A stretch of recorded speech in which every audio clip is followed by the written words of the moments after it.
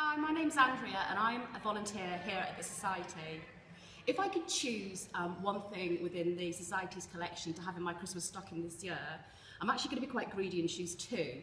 So it would be this beautiful pair of portraits which date back to the early 1500s of Edward IV and his brother Richard III.